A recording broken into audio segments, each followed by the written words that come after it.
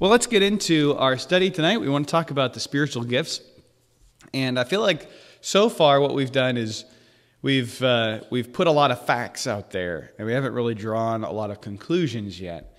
I want to try to get to the conclusions, but I feel like we've got to lay a bunch of foundation here to help us understand the subject. So we know, of course, that the church is designed to accomplish Christ's mission on the earth. And that's what the church is here for. It's the body of Christ. It's the pillar and ground of the truth to carry on the message of Christ, the truth that Christ came to declare. And to do that, the church was given the Holy Spirit. And we know that the Romans tells us that if we don't have the Holy Spirit, we're none of His. Every child of God, everyone who's saved has the Holy Spirit. And the Holy Spirit enables us to do what God has for us to do. He enables us to carry on the work as we band together in the church. None of us can do it by ourselves. The Holy Spirit doesn't enable you by yourself to do the work of God. He enables you as a church. You'll give one person something that will benefit, that'll accomplish one thing, and someone else will give something else that'll accomplish another thing. And as a church together, we band together and we accomplish the work of God. This is what spiritual gifts are. And really, as we mentioned already in this study, anything that we have is to be used for God. And in that sense, it's everything that we have is given to us by God and is a gift from the Holy Spirit to us to be used for Him.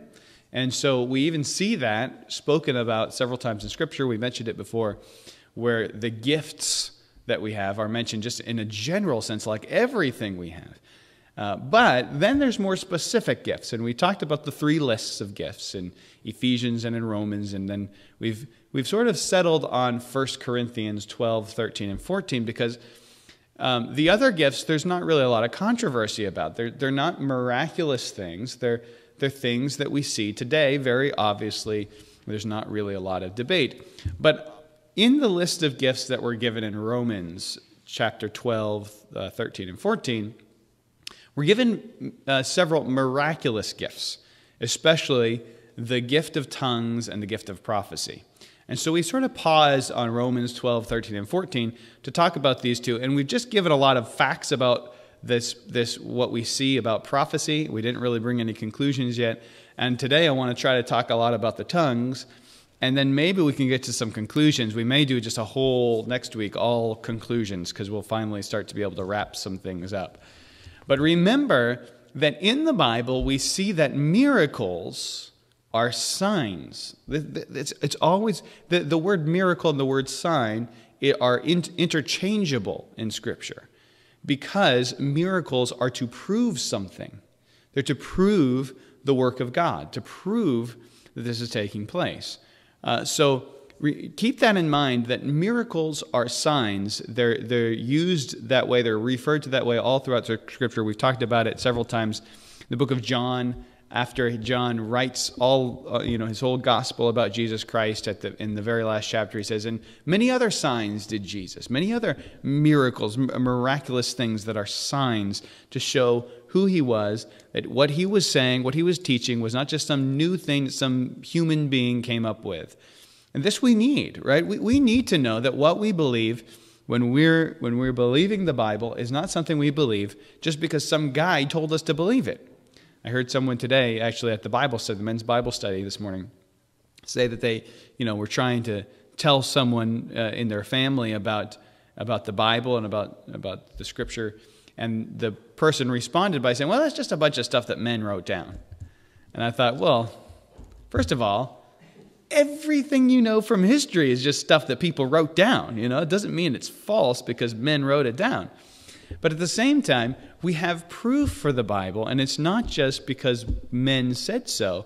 It's because we have eyewitness testimony of miraculous events, such as the resurrection, prophecy of the Old Testament very clearly came true, and so many other eyewitness testimony to miraculous things. The miracles are the proof that this is a supernatural book. It's written by God through men, not just by men, right? So that's important. Remember that miracles are signs, and what we're asking now is not whether or not spiritual gifts continue, because we all know that the Holy Spirit is still here, He's still working, and He still gives gifts to His people to accomplish his work. The question is, do the miraculous spiritual gifts that would also be called sign gifts, because that's what miracles are, they're signs, are the sign gifts still continuing today? And you say, the cessationists, which would be us, we would say that, well, the sign gifts have ceased. And then there's the continuationist or charismatic. The charismatic would say, no, the miraculous gifts continue. And they would argue, well, you don't have anywhere in Scripture that says that the miraculous gifts are going to stop.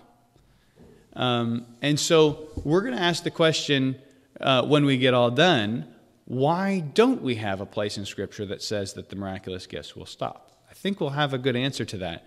But let's put that on hold. That probably when we get there today. Let's talk about tongues. But first I want to just wrap up and conclude the section on prophecy. So remember that miraculous gifts and signs are the same. I think we already covered that. Let's talk about, when we talked about prophecy, we talked about how the word that's translated prophecy, the word prophetuo, means to foretell or to tell forth.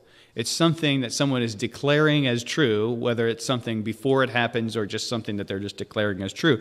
It's very much the same, similar to our concept of preaching. They are just declaring something to be true. Often they would be called prophets if they heard the apostles prophesying something, and then they went and took that same prophecy that the apostles prophesied, a future event, and then declared it to their church when they went to their church, because the apostles weren't at every church, right? They would then be called the prophet, even though it didn't originate with them, right? Because they're declaring, they're forth-telling prophecy. So we know that when we're talking about prophecy in Romans, we're not really talking about something that is 100% miraculous. There certainly would be some miraculous element to the prophecy that they would have back then, and we have a few examples of that in the book of Acts, where a group of prophecy ladies, sisters, all come and prophesy, and Paul is told that he's going to be bound when he gets to Jerusalem, right? There's a prophecy that comes about the Apostle Paul. There's a prophecy about a famine that's going to come to Jerusalem. And we're not sure where that prophecy originated, but it was told to the people in Antioch, to the church in Antioch, by someone who is not an apostle. But he comes from Jerusalem. Maybe he heard it from an apostle, or maybe he was given to it directly by the Holy Spirit. So we know that there was some prophecy during that time that was miraculous, foretelling something that was going to happen. We also know that that's not everything that prophecy was. We saw we saw that according to 1 Corinthians 14, 3 and 4. We'll turn there just to get us started here. I don't know why I'm in Romans, so give me a second. I got to turn to 1 Corinthians. In 1 Corinthians 14, 3 and 4, we saw that there are three purposes for prophecy. He that prophesieth speaketh unto men to edification and to exhortation and comfort, which is different than he that speaks in an unknown tongue. He edifies himself, it says. So there's edification, exhortation, and comfort. Those things do not demand a miraculous prophecy. You can have prophecy that's not miraculous, that can be edifying, can be exhorting and comforting. The word also is used in contrast with miraculous things. So we know that it's more than just miraculous prophecy, because in verses like verse 28 of 1 Corinthians 12, it says, "And God sent some in the church, first apostles, secondarily prophets, thirdly teachers, after that miracles, and then gifts of healing, governments, helps, diversities of tongues." So miracles is separated from prophecy. So if all prophecy was miraculous, then you'd think that those would be together. Apparently not all prophecy was miraculous, or at least that would be one good thing to draw from that. You also have other passages like in chapter 14, where we have another list, verse 28. It's not verse 28. I've got it mixed up here. Let me see if I've got it written down. I'll find it. But anyway, we talked about it last week. I don't want to go over too much over old stuff. But basically, you have this in contrast with miraculous and gifts of knowledge and gifts of other things. So there's, if all prophecy is just supernaturally knowing future events, then it wouldn't be distinguished from these other things, right? And because it's distinguished, it means that there's at least something else in prophecy. And we know that, of course, because the word means not just to foretell, but also to tell forth, to say, to preach something. Okay, so here's the conclusions we can draw about prophecy, and then we'll get on to tongues. So one may determine that the gift of prophecy exists today. You can come to the conclusion that the prophecy exists today and still not conclude that miraculous gifts continue today, because prophecy wasn't 100% miraculous back then anyway. So it was not always miraculous. It also, we know that it was given, part of prophecy, part of the job of the person who had the gift of prophecy was to sit and judge other prophecy. I don't think that was miraculous. I think that they're judging it based on what was already revealed in prophecy. That's not a miraculous part of the gift of prophecy. And also, it was subject to judgment, which means if it's all just this miraculous thing, why are there people sitting there judging it? Well, that's because they have to check what you just said is prophecy with what the apostles said and make sure that it matches up. Because if it doesn't, then it's no good. And so we come to the conclusion that according to Jude 3, by the time Jude was written, Jude said that the faith, meaning the body of doctrine, was once already delivered to the saints, meaning everything that we believe as Christians was already delivered to the saints. Now, at the time of Jude, it hadn't all been written down yet. There was still the book of Revelation probably that hadn't been written yet, and so on and so forth. But it had all been delivered to the saints. Like everything that we believe today should be found before Jude, right, in the church, or else it's not part of the faith, the whole complete faith that Jude said was already delivered. So if prophecy today is to be judged, what is it supposed to be judged by? Well, it should be judged by what's already revealed in the Bible. So we have to ask this question: can prophecy today be judged by what is revealed in the Bible? Well, most of the prophecy you have today is not about end times things. It's about, God gave me a word for you, Christy. He said you're going to get $1 million this year, just something like that. Well, how are you going to judge that by the Bible? How can you even judge? How can you sit and judge a prophecy like that? That's certainly not the type of prophecy that they were giving. It was a prophecy that could be judged. And furthermore, if it is something today, now that we have the completed revelation of Scripture, if prophecy today is something that we can judge in the Scripture, then all you're doing is telling us what the Scripture says. You're not giving us anything new, right? If you do give us something new, we're going to deny it because we're judging it by Scripture, and that's not found in Scripture. Do you understand? So prophecy wasn't required to be miraculous back then, and it wouldn't be necessary for it to be miraculous today. In fact, if it was miraculous, it was something beyond what Scripture says, then we would have to reject it because we're supposed to judge the prophecy. So that's kind of our conclusion about prophecy. So you're seeing now how, hopefully we're able to show that at least when we're talking about prophecy, that doesn't seem to fit that we would have miraculous prophecy today. Now let's look at tongues and see if we can find the same thing. And I think we're going to find very similar conclusions about tongues. Now, these tongues, the tongues were clearly sign gifts. They were gifts that were signs. Now, I think all miracles could be called that, but there's no question. You can't get around the fact that tongues were for a sign, which means that they're for a certain time. And I'll show you how I come to that conclusion in just a minute. But if you go with me to the book of Acts, you'll see where the tongues begins. If I can find, I just can't turn in my Bible today. I don't know why that is. Acts chapter 2. We'll start in verse 3. There appeared, this of course is the day of Pentecost. You're probably very familiar with it. It says, and there appeared unto them cloven tongues like as of fire, and it sat upon each of them, and they were all filled with the Holy Ghost, and began to speak with other tongues as the Spirit gave them utterance. So each of them began to speak in a different tongue. Right? It's not one person who is being heard in every different tongue. It's all of them speaking in different tongues. Right? And it says, and they were all, verse 5, and there were dwelling in Jerusalem Jews, devout men out of every nation under heaven. They were there for the day of Pentecost, Jews, but they were from all over the Mediterranean, all over the known world. And they spoke different languages, and they came, and no matter what language they spoke in their home world, or hometown, or whatever, home part of the world, there was one of the apostles there speaking that language. And they're thinking, how do these guys know our language? They're Galileans. I mean, they're not learned men. They didn't go out and learn a language. You see how this miracle proves, it was very obviously proof that this was a miracle. It was evident that this was miraculous. Because they weren't just speaking gibberish angel tongues. They were speaking things that other people knew to be other languages and could understand them. And they knew that these guys could not have possibly learned those languages.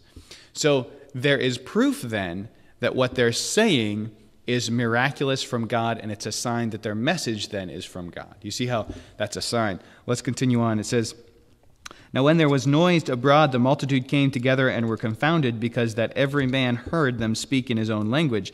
And they were all amazed and marveled, saying one to another, behold, are not all these which speak Galileans? And how hear we, every man in our own tongue, wherein we were born? Parthians and Medes and Elamites, and the dwellers in Mesopotamia and Judea and Cappadocia and Pontus and Asia, Perga and Pamphylia and Egypt, and in the parts of Libya and Cyrene, and strangers of Rome, Jews and proselytes, Cretes and Arabians, we do hear them speak in our tongues the wonderful works of God. And they were all amazed and were in doubt, saying one to another, what meaneth this? Others mocking said, these men are full of new wine. Well, explain to me how they're learning new languages because they're drunk. I mean, how does that? That's not how that works. Now, you do the tongues that we see in churches today, tongues. Yeah, you could speak those kind of tongues if you were drunk. Matter of fact, when I watch Andy Griffith and I see Otis drunk in the jail, he sounds a lot like some of these guys. Anyway, it's verse 14. But Peter, standing up with the 11, lifted up his voice and said unto them, ye men of Judea, and all ye that dwell in Jerusalem, be this known unto you, and hearken to my words. For these are not drunken, as you suppose, seeing it is but the third hour of the day. They'd be drunken much later in the day. It's only the third hour. We'll be drunk later. No, I'm just kidding.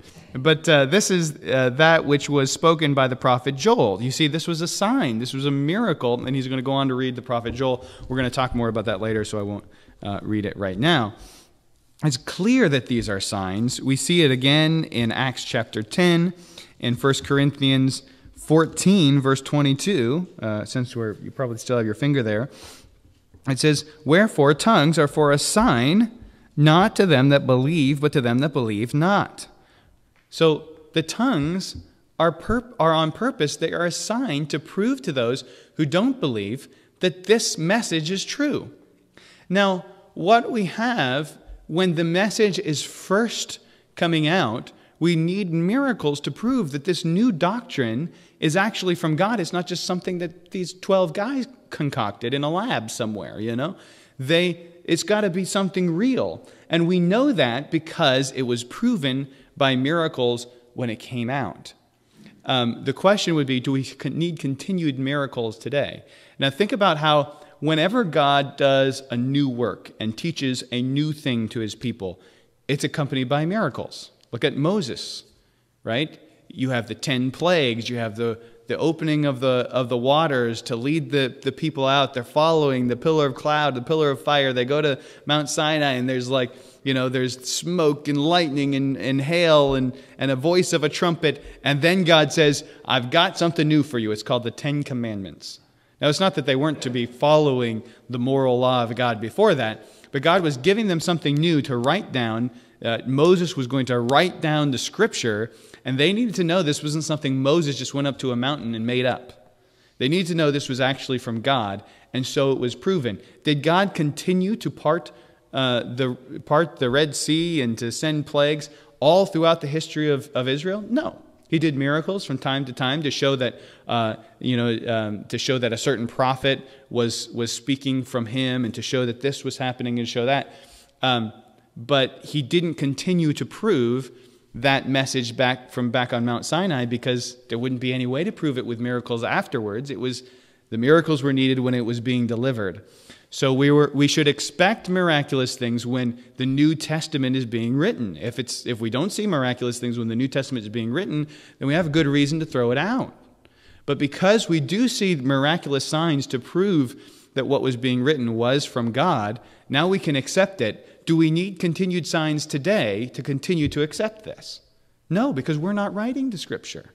Those signs were given in connection with those who were delivering this truth. So that's expected, right, for tongues to happen during this time, okay?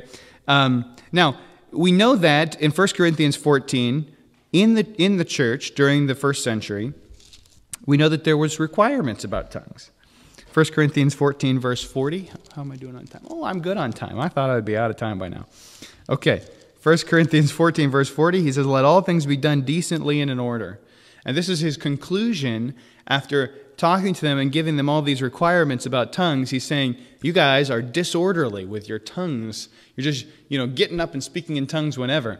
By the way, if you ever watch a charismatic service, I mean, some of them are more than others, but it's just going to be random, like gibberish out all of a sudden. You're like, what was that? What?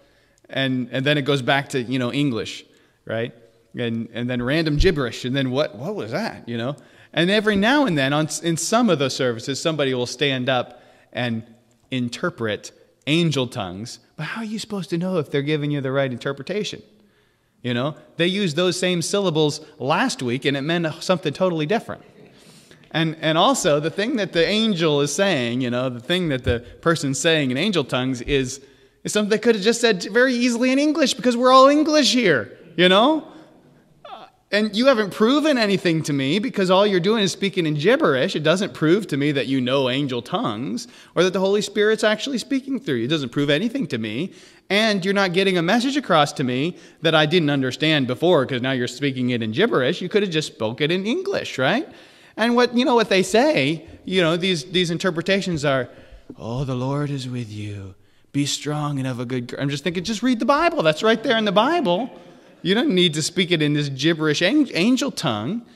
See, that's not the way that Paul wanted tongues to be taught in the church. He said, no, listen, everything decently and in order. If there's going to be someone speaking in tongues, they need to stand up. They need to find someone who can interpret that tongue to the rest of the people, and which means that it would have to be an actual tongue, right? And if there's no one there who can interpret it, then they just need to keep silence. Whatever it is that the Lord's putting on their heart that they know is going to come out in a different language isn't going to help anybody if nobody knows the language. If there's nobody here who can interpret it, then it's just a completely unknown tongue. And not only are you not speaking to anybody, but nobody can interpret it for the people who you are speaking to. So Paul's idea was, listen, if you're speaking in an unknown tongue, it should go to the people who speak that language. And if there's none of them there, not even one to interpret to everyone else who speaks, the language that everyone else is speaking, then there's no point. He said that there's no edification in that. And most charismatic circles today, there is no interpretation of tongues, and even if there is interpretation, there's no way to know that that's actually what the interpretation is, because they're made up gibberish languages that aren't actual languages. There's no sign there. Miracles are signs. You can't prove a miracle. It's pointless. It's for nothing. That's the whole point of a miracle. Let's go on. So things had to be done decently in order. There always had to be an interpreter. Look at 1 Corinthians 14, verse 27. Paul says, "If any man speak in an unknown tongue," meaning a tongue that people here don't know. He's not saying a tongue that nobody on the earth knows, because again, that wouldn't be a sign, right? If he speaks in a tongue that nobody in the congregation knows, it's unknown, let it be by 2 or at the most 3. I don't want more than 3 people speaking in tongues in the service, if they're unknown. And that by course, so one at a time, Don't get up there and everybody, somebody's up on the platform speaking in tongues, and then everyone else is like, we don't need that. That's complete nonsense. That's what happens in charismatic churches, many of them, right? I can't blanket coat all of them. I know some very great theologians who are charismatic who try to be very careful about this, and they try to do it in a more biblical way. And I appreciate that, and I think these are brothers and sisters in Christ for the most part. And so I don't want to be overly critical, but I don't see this as being a biblical thing. This is not the way the Bible describes it, right? So they had to interpret. It says, verse 28, "But if there be no interpreter, let him keep silence in the church. Let him speak to himself and to God." If you understand it, then go ahead and speak to yourself. Nobody else needs to hear it because nobody else is going to understand it. It's not going to do anything. It's supposed to be a sign to those who don't believe. It's not going to help if nobody understands it. All right, so there's that. And then it says these were to be a minor part of worship. 1 Corinthians 12. We're jumping around, but it's supposed to be a really tiny, minor part of the worship. It's not supposed to be the major part. 1 Corinthians 12, verse 28. It says, "God has set some in the church, first apostles, secondarily prophets, thirdly teachers, after that miracles, then gifts of healing, helps, governments, diversity of tongues." So diversity of tongues is the very last thing, after just being helpful, right? Right? Tongues is like the lowest of the low, and that was the problem Paul is writing, because they made tongues into this big, look at me, I'm speaking in tongues thing. And Paul was saying, that's not what a spiritual gift is for. That's not the case. And by the way, there are many charismatics who will say that you are not actually saved if you've never received the baptism of the Holy Spirit and then started speaking in tongues. If you've never spoken in tongues, then you're not saved. That's taught in some charismatic circles. Not in all of them, we'll be fair with them, but in some charismatic circles that's being taught. And that's, of course, very, very wrong. Even right here, it says, "Have all the gifts of healing, do all speaks in tongues," in verse 30. So clearly, not all do. That was a rhetorical question that Paul's hyperbole again. Also, there's no example ever in the Bible of anyone speaking in the tongue of an angel. Never, ever, ever, ever, not one time. You say, but 1 Corinthians 13. That was me pushing up my glasses, a little nerdy, charismatic. And I'm sorry, I shouldn't pick on it, But verse chapter 13, verse 1.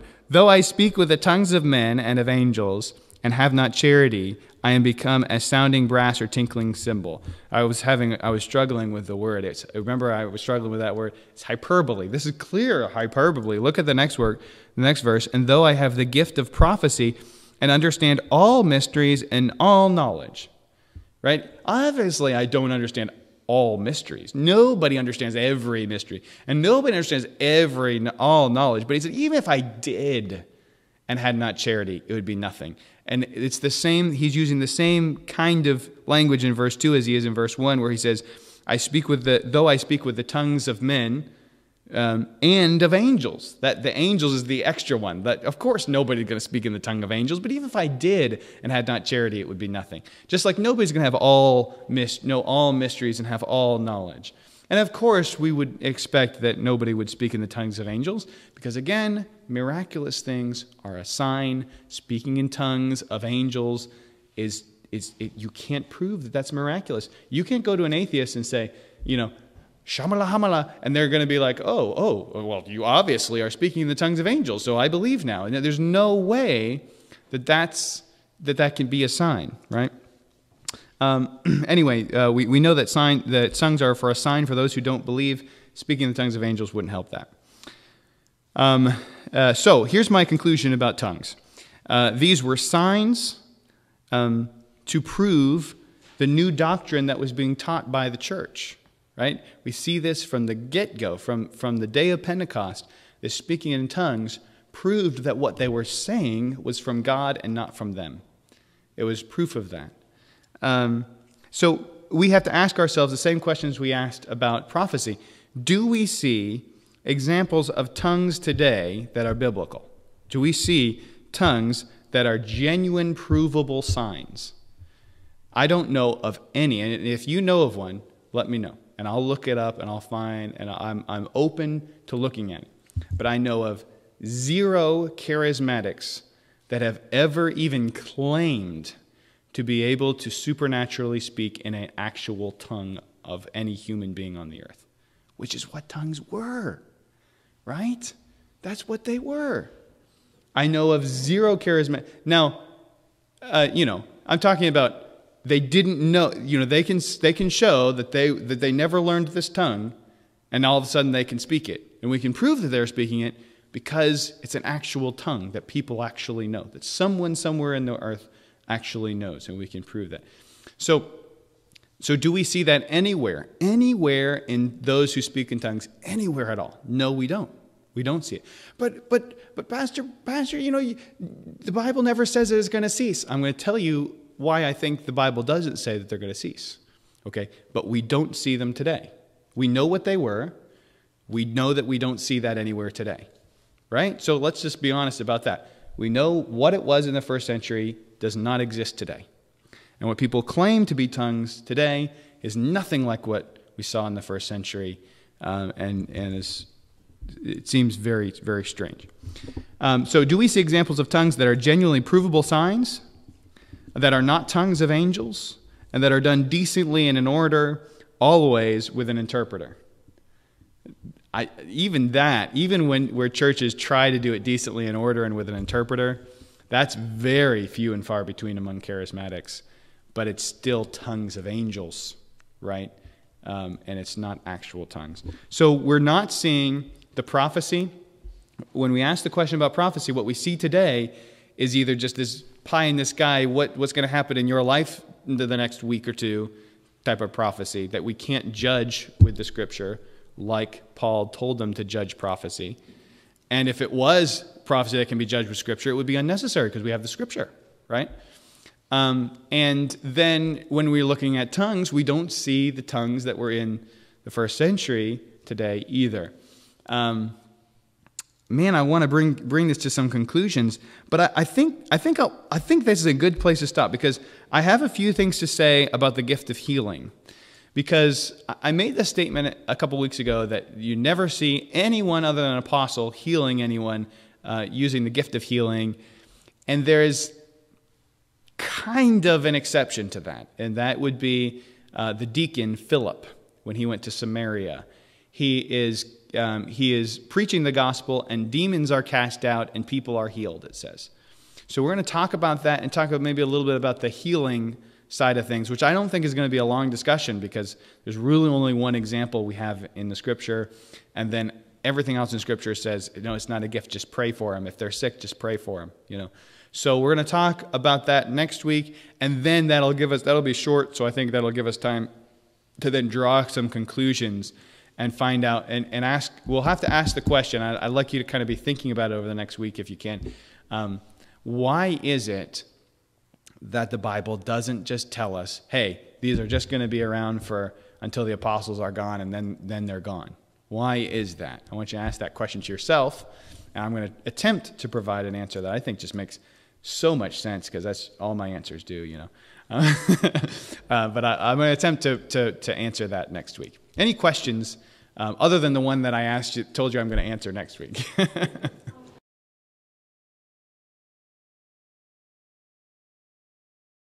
Right. So that gets into a little bit of a more in-depth conversation. You'd probably want at that point to say, do you have time? Maybe just sit down for half an hour, and I can show you some of the evidence, because really it's going to be a longer conversation at that point.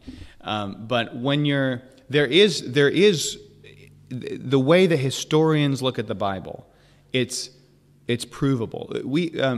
Atheist historians, the majority, and in most cases, what we say is the consensus, meaning it's like over 90-some% of historians, atheists, agnostic, whatever they are, all agree. And here's a good example. We'll go to the resurrection of Christ, because that's the miracle that kind of proves all the other miracles, right? If you can prove that one, right? That's the mother lode, right? The consensus among historians, they all agree that Jesus was a real person, and that he really lived and he really died by crucifixion by the Romans. There's like 1 out of 1,000,000 historians disagrees with that. They all agree, atheists, whatever, right? They all agree that the tomb was found empty. They know that because when they're looking at the things that were written, the apostles are writing down that the women found the tomb.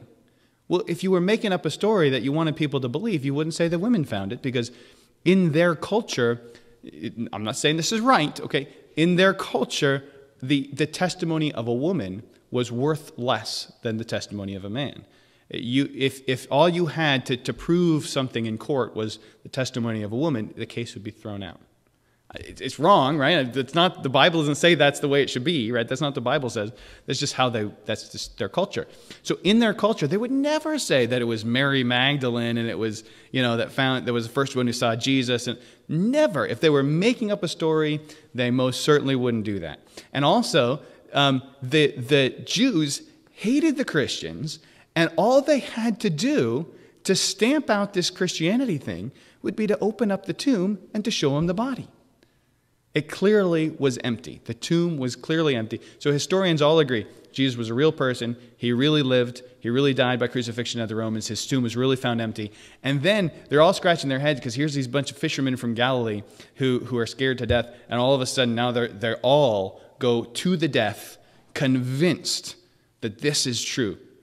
And they're writing things embarrassing about themselves. They're not making stuff up. They're writing things that they're convinced are true, and they all die for this thing, and they all lose every bit of property and every bit of popularity and everything they've ever had, and they all die saying, no, I won't recant. Jesus resurrected. So historians all agree Jesus was real. He really died. His tomb was really found empty, and his followers really believed that they saw the resurrected Christ. So historians, when they look at this, they find all these facts and they say, we can't figure out why. Maybe it was a hallucination. Really? You have 500 people all hallucinating the same thing at the same time? That's scientifically impossible. There's no way. You don't have hallucinations. And by the way, they even were not prone to believe in hallucinations. Peter was remember when Peter was let out of prison? And the first thing he thought when he got out of prison, when the angel let him out of prison, first thing he thought was, this is some sort of dream. I'm not really being let out of prison. He's inclined not to believe miraculous things. He thinks instinctively this is some sort of vision. This is a hallucination, right? I'm just hallucinating something. This isn't real. And then he's like, I'm really here. And then he goes to the house, and what did the church say? Oh, it's just a ghost. You're seeing things, They don't want to believe it. They're not inclined to believe crazy things. They are inclined to think hallucination. If they had hallucinated Jesus, that would be the first thing they would have thought, which is why Jesus, when he was there, ate bread with them to show them this is not hallucination. They were all going to think that. And they were convinced that it wasn't because of what Jesus did. So anyway, the point is that you can go from piece to piece. You can go to the Old Testament prophecies, and you can show how there's very clear prophecies about destructions of certain cities that happened exactly the way it was going to happen. And you can show this, and there's a lot of historical evidence, but it's a longer conversation, right? It's a let's sit down and go over all the evidence. And before we do, let me call Pastor and have him email me, But there is evidence, and don't back down on that. If somebody says, "Oh, there's no evidence," most people say, "Well, I just believe." No, don't do that. Just say, "No, there is." And if you ever are willing to actually investigate and look at it, I can provide it to you, and you'll be shocked. Your socks will be knocked right off. And I think that's really the problem. People don't disbelieve the Bible because they've researched it. They disbelieve the Bible because they researched it and just are determined not to believe it, or because they just haven't actually done the research, because the evidence is all there. Anyway, that was a long answer to a question. Any other questions about anything, but more specifically about the gifts of the Spirit? Okay, well, that's a good place to stop. And we'll have one more week, and then we'll move on to the offices of the church. I'd like to get on to, what is it that's required of pastors? What's required of deacons? What's required the officers in the church. And I'm really looking forward to that. So let's pray and we'll go. Father, what a privilege it is to be a part of your church and to know that you're doing a great work. We are convinced of the truth of what we believed. We don't just believe it because we want to believe it. We are absolutely convinced based on the actual evidence that you've provided that this is true.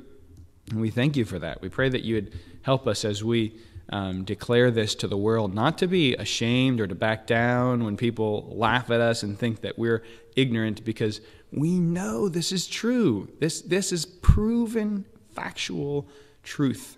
And what a wonderful thing to know that this is. And Lord, help us as we study these issues. Lord, help our good friends and brothers and sisters in Christ who are in the charismatic movement. We pray that you'd help them to see what we see. And if not, help us to be kind and generous and compassionate to them even though we see these things differently. And we pray all of these things in Jesus' name.